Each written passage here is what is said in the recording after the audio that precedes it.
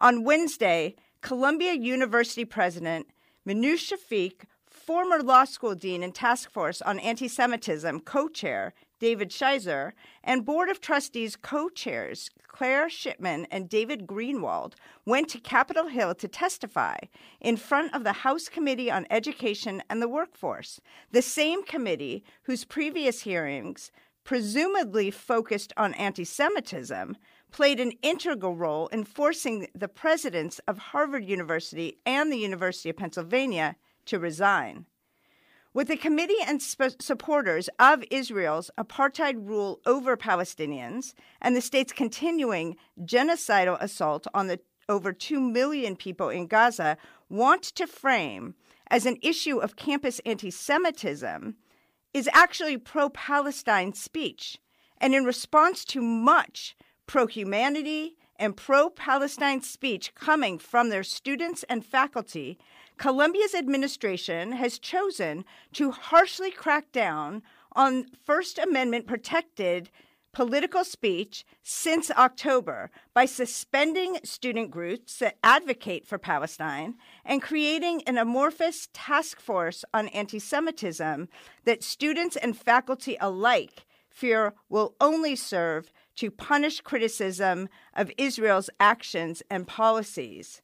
Columbia's readiness to severely discipline students advocating for Palestinian rights has not been singular. It is one of multiple schools, including California's Pomona College and Tennessee's Vanderbilt University, that have suspended, evicted, and even expelled students protesting against Israel's genocidal war on Gaza in recent weeks. I am very grateful to have two esteemed guests to discuss the issue of Zionist McCarthyism on American campuses today. Dr. Mohamed Abdou is a North African Egyptian activist scholar of indigenous, Black, critical race, and Islamic studies, among other disciplines. He has done extensive fieldwork in the Middle East, North Africa, Asia, and Turtle Island. This year, he is the Arcapita Visiting Assistant Professor of Middle Eastern, South Asian, and African Studies at Columbia University. He is the author of Islam and Anarchism, Relationships and Resonances. His scholarship and writings have appeared in the Journals of Political Theory, Settler Colonial, and Anarchist Development in Cultural Studies, among others. In 2019, he wrote his transnational ethnographic and historical archival PhD dissertation on Islam and queer Muslims, identity and sexuality in the contemporary. It is my pleasure to welcome Mohamed Abdou to Middle East in Focus. Shalom aleichem, Esti, salamu alaikum. It's such an honor to be with you and the esteemed Dr. Kelley. Thank you very much for having me. And we are very happy to have you. And as suggested, Robin D.G. Kelley is an educator, historian, and author. Growing up in Harlem, Washington area of New York, he participated in the Black Panther Party's free breakfast program as a child and attended graduate school here at the University of California, Los Angeles, receiving his master's in African American history and his doctorate in American history. His professional career spans several decades and universities across the country, including as the William B. Ransford Professor of Cultural and Historical Studies at Columbia University from 2003 to 2006. Luckily for us curious Angelinos, Robin Kelley was appointed the Gary B. Nash Professor of American History at his alma mater, UCLA, in the fall of 2011, a position he continues to hold. Robin Kelley has published several books on race relations as well as African American culture, music, and history, including Yo Mama's Dysfunctional, Fighting the Culture Wars in Urban America, Africa Speaks, America Answers, and the very popular Freedom Dreams, the Black Radical Imagination.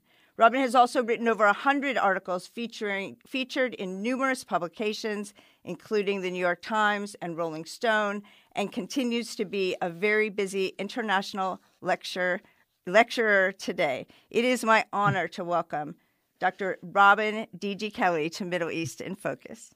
Thank you, Esty. It's so great to be with you and to be with the great Mohamed Abdou. My dream was, I had a dream that you testified before those fools on Capitol Hill and you destroyed them in the same way Paul Robeson destroyed them in 1956.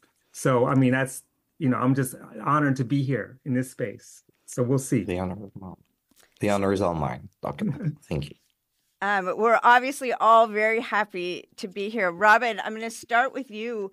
What does history teach us about this moment of quickly escalating oppressive actions by university administrators across the country in response to the considerable shift in even mainstream discourse around Israel's now 6-month-long genocidal assault on Gaza, particularly in the wake of the fatal targeting of 7 World Central Kitchen aid workers 2 weeks ago, as we watch individuals in positions of power tying themselves in knots, attempting to help maintain the status quo of unfettered U.S. support for Israeli apartheid? And do you think the phrase Zionist McCarthyism accurately describes what we are experiencing on and off U.S. campuses today?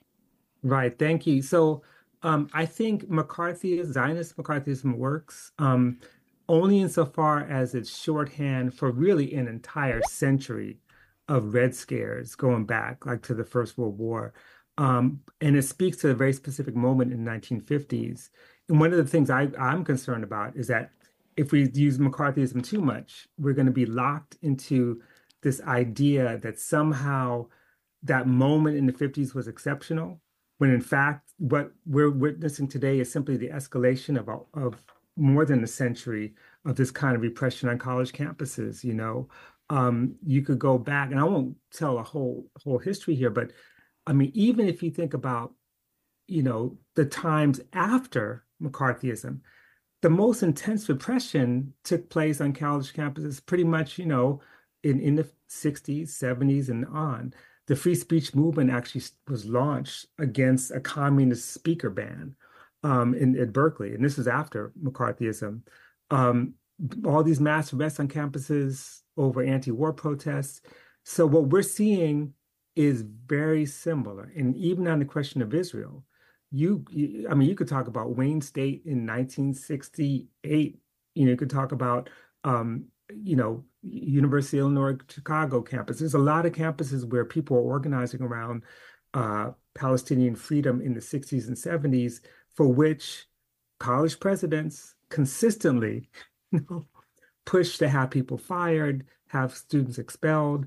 The editor of South End, John Watson, who was a very radical activist, militant, member of the League of Revolutionary Black Workers, he was running articles about Fatah in the South End, the Wayne State News paper back in like 1968, 69, and they pushed him out. The president of Wayne State pushed him out.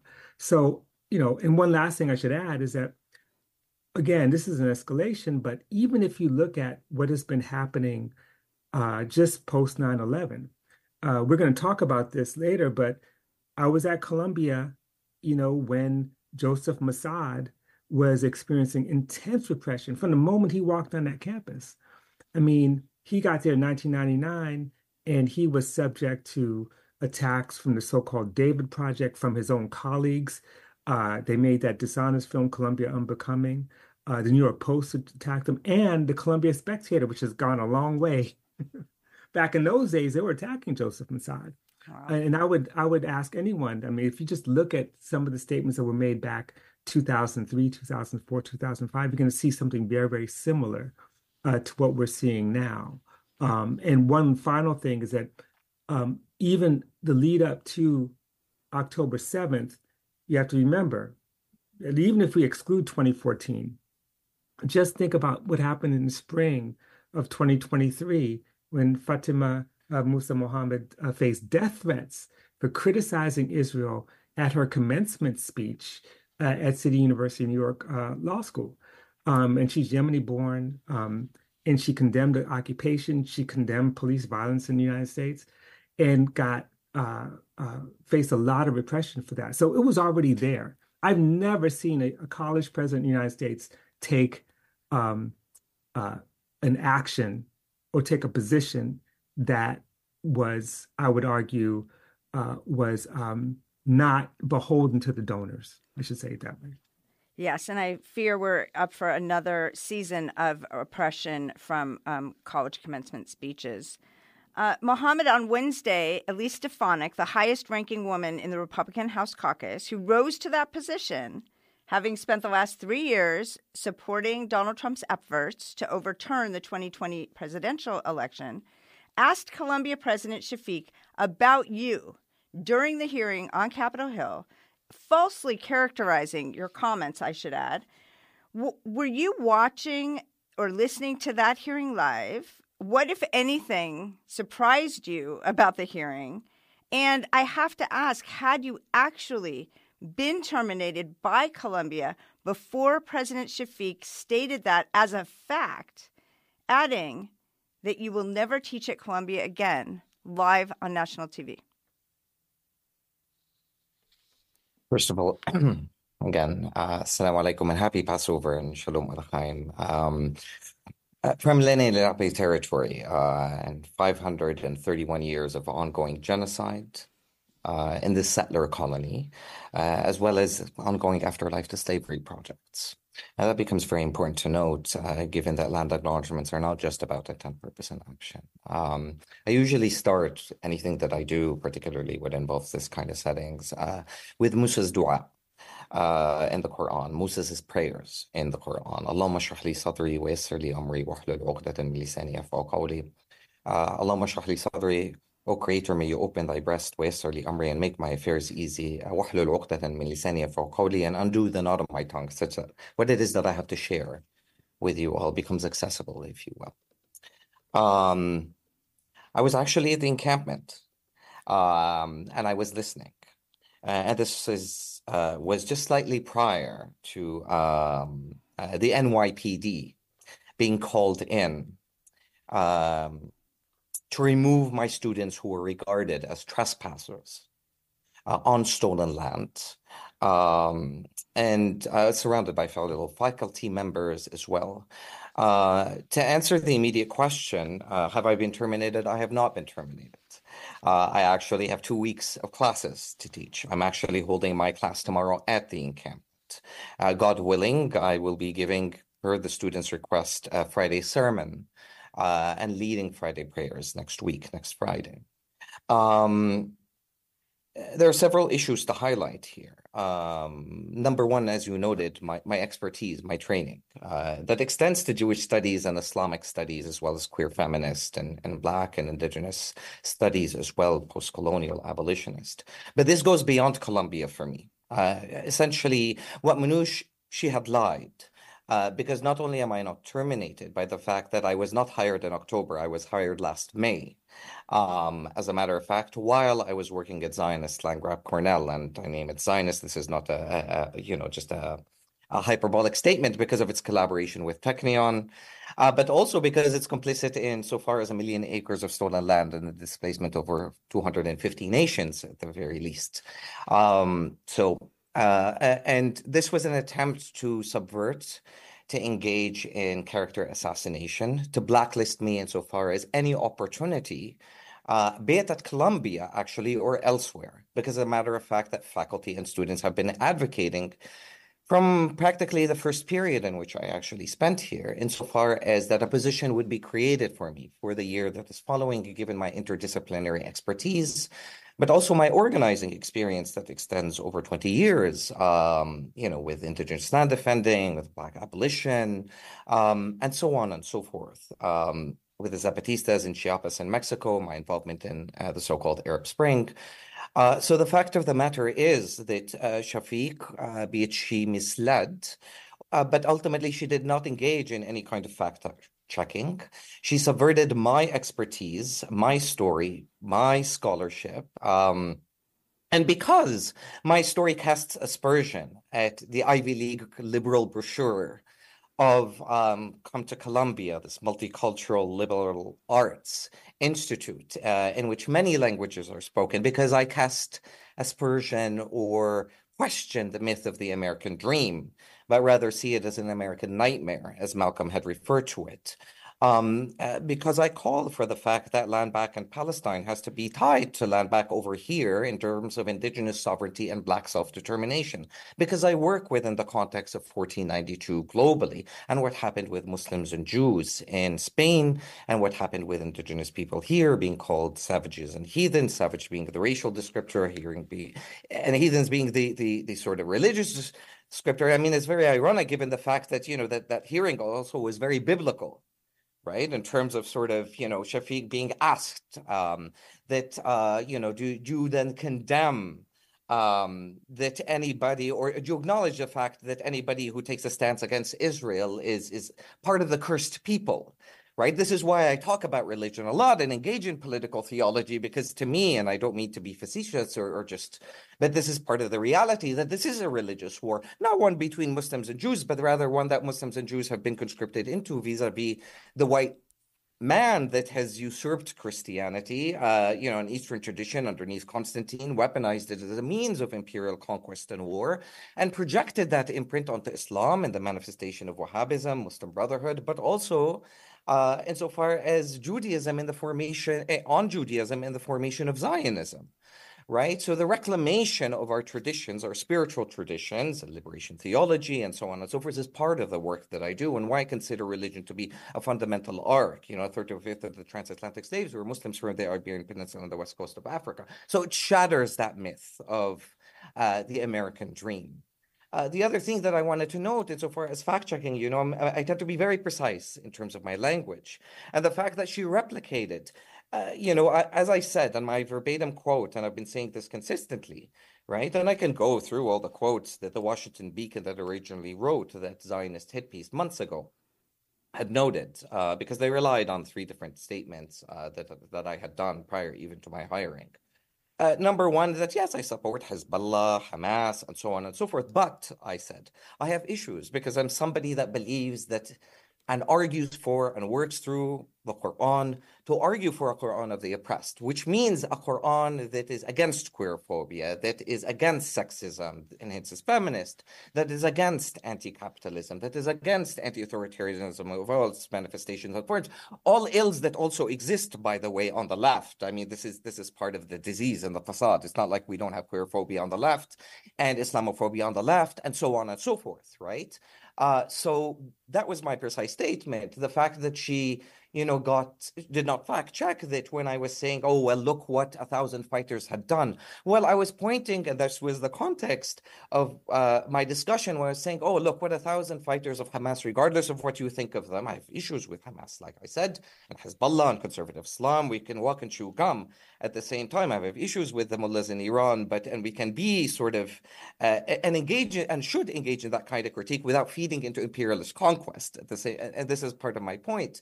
But when I basically said that, look, there's a difference between mobilization and organization here. And this is something Kwame Ture, the great Pan-Africanist, had pointed to. Mobilization is about the short-term management of crisis. Organization is something else together because it involves understanding structures, right? And I pointed to the Zapatistas, I pointed to the Black Panthers, that it's not a matter of numbers. Look at Tahrir, there are millions of people. Look at, what Robin had called the Black Spring. It's not like we don't have Trayvon Martin's, Michael Brown's, Sandra Bland's, Breonna Taylor's. It's ongoing litany of anti-Blackness because this is part of the foundation of the settler colony, as well as, ongoing genocide. So it exhibited a factless position in so many different ways on behalf of a powerful president of an elite Ivy League academy that capitulated to the confluence of war profiteering, by the state. What does it mean? And this becomes a general question, because to me, this is beyond McCarthyism. This is Islamophobia. This is why 1492 becomes very important, and anti-Muslim racism that threatens the safety of students, Jewish and non-students. I have Jewish and non-Jewish students in my class who are standing against genocide. the silencing of dissent, and especially within academic institutions in which we should be able to debate. Is it an American dream or an American nightmare? Is capitalism good or bad? What is Marxism? What is anarchism? And so on and so forth. As Dr. Nadira Korvakian, who's also been exposed now to torture, literally. And this is somebody who works, a Palestinian scholar, eminent scholar who works at torture, right? As she had noted on Democracy Now! Fairly recently, right? How is it that academic institutions now have been conscripted to the agendas of settler states, especially a US or a Zionist settler state? What's the point then of an academic institution in which we can't argue and engage in intellectual debates that are based on knowledge, not just what it is that we have of opinion? Because you can have an opinion. That doesn't mean it's an informed opinion, ultimately, or an educated opinion. What does it mean in terms of research that requires intellectuals to be attentive to details? Women, men, children in Gaza, whose universities have been destroyed. This is the behavior of universities that acquiesce to, that religious settler institutions and threaten the safety of, again, students, fellow colleagues. And what does it mean in terms of the infantilization of youth? As if youth can't think for themselves, as if they're not watching a genocide unfold, live streamed, right? On, phones that are mined and produced from another genocide in the Congo, copper and cobalt, and assembled in the form of semiconductors when we're talking about the ethnic cleansing of the Uyghur. So it was quite sad to see intellectualism reduced to this extent and degree, and to see, Manouche throwing everything that academia stands for, let alone, people who are experts in these fields of knowledge underneath the bus. You've been listening to Middle East in Focus on listener-supported KPFK. I'm Esty Chandler, very fortunate to be joined today by two esteemed guests, Robin D.G. Kelley of UCLA and Mohamed Abdou of Columbia University, discussing the rising Zionist McCarthyism on American campuses from coast to coast. KPFK is a listener-supported public radio station, part of the Pacifica Network. That is why you don't hear commercials here. We are now celebrating our 75th anniversary of being on air, a considerable milestone for an independent media network whose idea was born out of the detention camp where conscientious objectors were forcibly detained during World War II. KPFK and Pacifica Network were created by people who were alarmed by the power that large corporations and governments and institutions had in shaping the stories that we are told, which in turn shape the public narrative.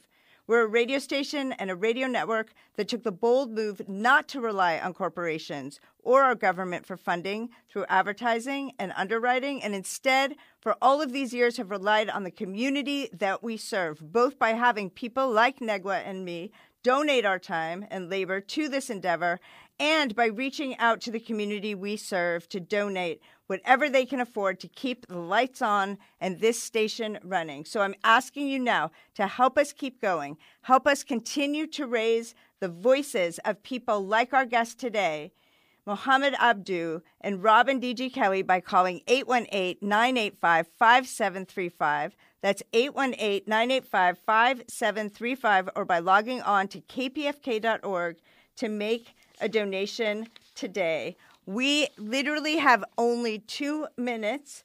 Robin, I wonder if you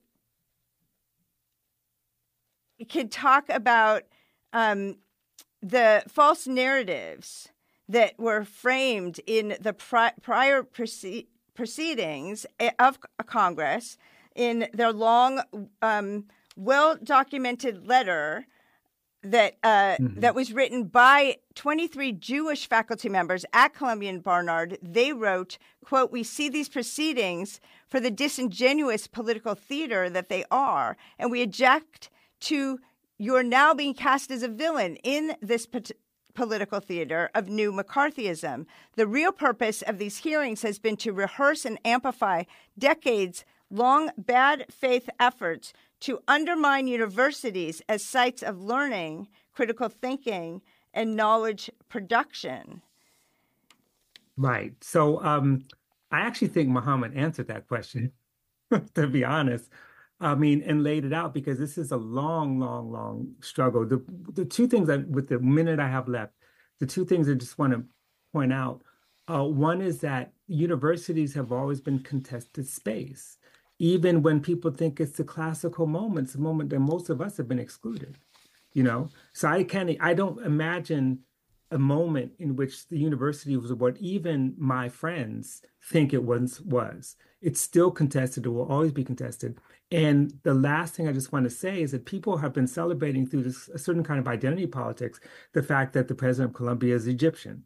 But what Egyptian is she? She's also like, I mean, the fact that she worked for the Bank of England, which is the most colonial institution that goes back to the 17th century in the slave trade. The fact that she worked for the IMF, she was taking care of the Bill and Melinda Gates Foundation. She comes from a class and a form of power that is not exceptional. I'm not saying that she's exceptional. This is representative of what these corporate institutions have been doing for a long time. So what we need to fight for is something much bigger, that is struggling over knowledge that's liberatory, which is always a dangerous thing.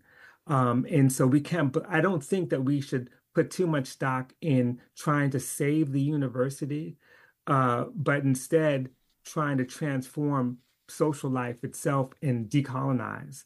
And that, I think, is exactly what Mohamed has been getting to throughout his response. And I just hope that people keep listening to that.